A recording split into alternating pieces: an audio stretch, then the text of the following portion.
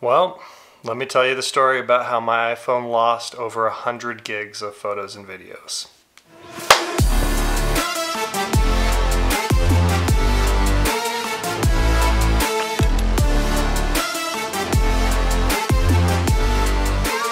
If you're like me, and 99.9% of all the photo and video work that you do happens on your smartphone, then you can imagine how devastated I was when I woke up to find 150 gigs of photos and videos suddenly missing from my iPhone. Now, I'm laughing a little bit, I'm smiling a little bit because luckily for me this video sort of has a happy ending. So let me tell you the story about how I went out and I was trying to film a story about my recently passed grandfather and almost lost all of it. This really got started when I just sat down to have my grandparents tell the stories about when they were younger. And honestly, things were going great. Picture quality was great, sound quality was great. But the problem that I noticed pretty immediately was after our first long session where we sat down and my grandma told stories for almost 2 full hours. It was pretty amazing and we got some great stories that honestly some of us had never even heard before. And the result was a 4K video, 2 hours long, that was 93 gigs by itself. Now, if you're like me, you tend to buy the phone that has the most memory so that you have plenty of space for all of the stuff you're doing. Now for me, I always get the 256 gigabyte version. And the reason I do that is because I know I shoot a lot of video and I want to make sure I have plenty of room for it. Now here's the thing, I've never shot a 2-hour long 4K video clip before, but I was suspicious that it might cause a problem. Now the reason why I was suspicious was right off the bat I got home and I tried to airdrop it from my iPhone to my Mac and it wouldn't airdrop. Now it's not that surprising, that's a lot to transfer over a Wi-Fi or Bluetooth connection, and so I did some Googling and I even had this confirmed by Apple support. AirDrop doesn't do well for anything over 10 gig. So that was my first problem, is I now had a file that was on my iPhone that I couldn't get to my Mac because AirDrop wouldn't work. So I thought to myself, okay, here's what I'm going to do. I'm going to wait for iCloud to sync, and then once it has synced up to iCloud, I'll just pull it right back down to my Mac. Easy. Well, it turns out that where we were at in Kentucky, 93 gigabytes of video was never going to sync. So I got desperate. It turns out the only way that I could find to transfer a video that big off of an iPhone onto my Mac was to buy a third-party piece of software called iExplorer.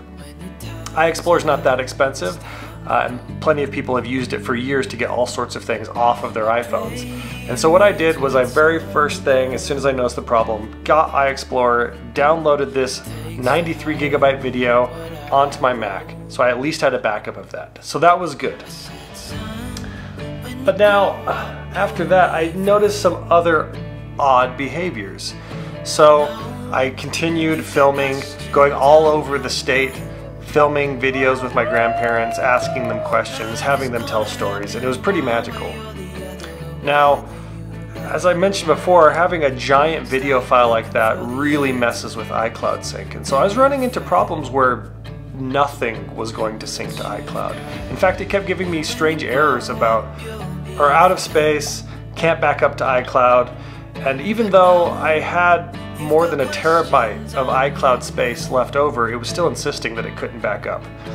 So I was getting desperate at this point. I was already back home, and when it wouldn't back up, I thought, okay, well, maybe this is the time where I need to go through and try to manually move some stuff over and see if I can encourage iCloud backup to work. So what I did was I went in to my phone and I went through the photo library and I was looking at all the different videos that I had, and I noticed that there was duplicates of a lot of them. And now this is weird because I only shot one. And so doing some Googling and trying to figure out what was going on, it seems like, at least from what people think on the forums, and this makes some sense to me, is that as you're shooting videos, it has a copy of it.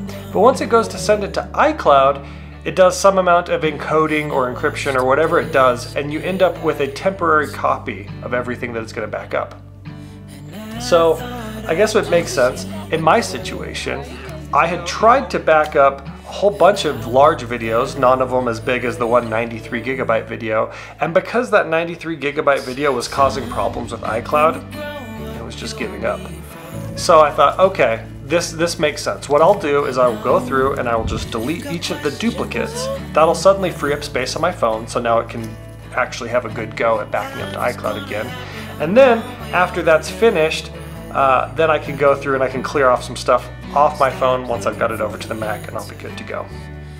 So that's what I did. I started by going through, selecting each of those, moving them to the trash, and I was, if you don't know, on the phone, there is a difference between deleting it and just having it moved to your recently deleted folder. The recently deleted folder holds everything that will be deleted within 30 days. So I was going through and I was moving them to recently deleted by just selecting them and hitting delete. And then I was going back to my main photo album and verifying that yes, I still have a copy of each and every one of these videos sitting in my main camera roll. So I was like, okay, everything looks good. Copy and recently deleted, copy sitting there in my camera roll. So then what I did was I hit the delete all button. So if you're like me and you're hearing this story and somebody else is telling it, you might immediately think, you know what? Don't hit permanently delete on those recently deleted. Because usually what happens is if you hit permanently delete, that means that they are gone forever. Now, me being desperate at this point because none of my videos will back up and none of them will sync, and these are all videos that are super important, so I can't just let any of them go. I thought, okay, I've got to be super thorough, I've got to do everything I can in my power, and then I've got to just go for it because I've got to get these things backed up. That was a mistake. I hit delete all permanently, and what happened was it emptied the recently deleted folder, but it messed up all of them that were in the camera roll. And I don't know what the problem was, but I do know that it replaced all of them with blank white listings in the camera roll, and every time you tap them, they refuse to play. It was just a white screen. Now, so at this point, I'm panicking because all of my videos are now disappeared, and I've done everything that I can to try to get them to back up, and nothing's working. So I did what any reasonable person would do. I call Apple support. Now, I knew this and I didn't want to do this, but I did it anyway because I knew that you can't really move forward with support unless you do what they ask you to do. They said, go ahead and update to the most recent version of iOS and then restart your phone. And sure enough, when I did that, not only did it reboot and come back up with a camera roll that looked different, it actually came up with a camera roll that just said, restoring from iCloud. Now, I've never seen this message before, but everything's gone. There is literally nothing left of my camera roll. And those little white boxes of videos that somehow got messed up, they're gone too. So you can imagine, in a full panic, I'm calling Apple support, escalating manager to manager, and I'm trying to get whatever help I can get to try and recover any of this. But honestly, it's not looking good, because what happens is if you delete it from your device and it's never been backed up to iCloud, you're done. There's absolutely nothing you can do. So what did I learn here? Well, I learned that even though it said that it was failing to back up to iCloud and my phone was acting pretty erratically, when I got on the phone with the representative from Apple support, he was going through and he actually can see on his end everything that's gone through iCloud. And fortunately for me, the smaller videos had all been backed up to iCloud, even though it claimed that it had. So what's the takeaway here? Well, the takeaway is they can be recovered, but only if they've made it through iCloud, and only if you're doing it within a certain time period that they still have access to it. So what happens is he can see them, he can restore them, and it takes days for my phone to recover everything from iCloud. But when it finally does, it has all of my content still there, and it brought back those videos that were deleted. So here's what you need to know. If you're going to be a blogger or a vlogger, or you're just trying to do something even slightly out of the ordinary with your iPhone when it comes to photos and videos, there's a couple things that you need to know that I learned from this. That, you know, I'm sitting here, I'm telling you this story, and luckily I recovered basically everything. I haven't gone through it all. I think it's all still there. and I'm still using my iPhone to film. But I've got some lessons that I have learned that I will never forget. Lesson number 1, do not film anything as big as I did with that 2-hour-long video. Honestly, if you're filming at 4K, I would recommend starting and stopping the video every 10 minutes to half hour, somewhere in that range, so that you get several smaller clips, one rather than one massive clip. Now, this might seem weird, but the reason is, and this is based on what Apple support told me, was that when it goes to back up that single file, it actually does do some amount of duplicating. Now, in this case, a 93 gigabyte file on a 256 gig hard drive will almost fill up the entire hard drive just with that one duplicate action. Now that's a problem because if you don't know this, your phone really relies on having free space so that it can copy and remove and create all these temporary files that it needs to do basic operations, including backup to iCloud. So rule number 1 is do not get these massive video files built up, and rule number 2 is do not let your phone get full. If your phone starts getting full, backups start failing, and if backups start failing, there's nothing really you can do. Rule number 3, if you're gonna do any risky operation like deleting something that you know is valuable out of your photo library, use iExplorer and back them up to a different disk first. So in my case, I pulled everything out with iExplorer and stored it on my Mac, and then duplicated it onto 2 hard drives because I wanted to be very sure that I had a copy of this very important video clip.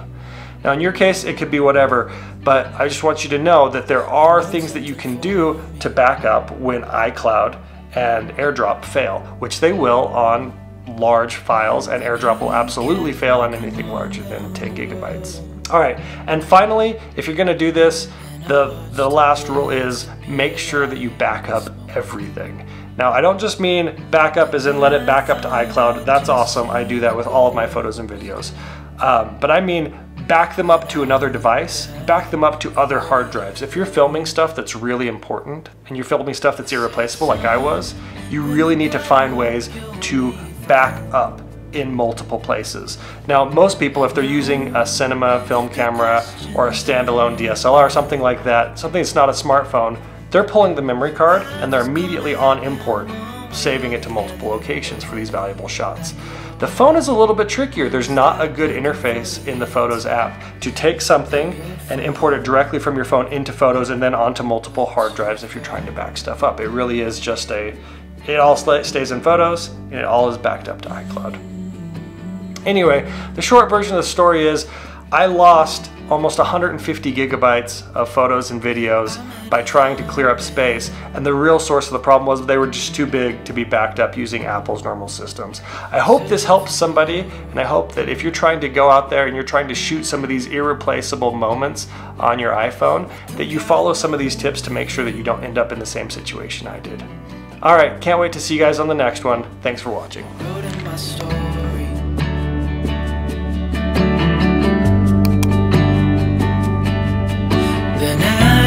Walking on down